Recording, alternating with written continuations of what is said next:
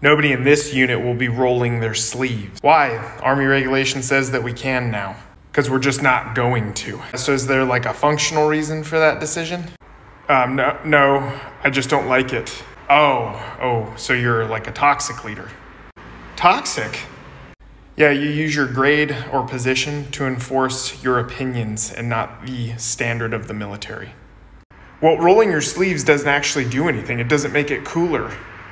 That's funny, because last time I checked, you barely graduated high school and you're not a heat scientist. So, I don't know, why don't you just let people do what the regulation says regardless of what you think it does?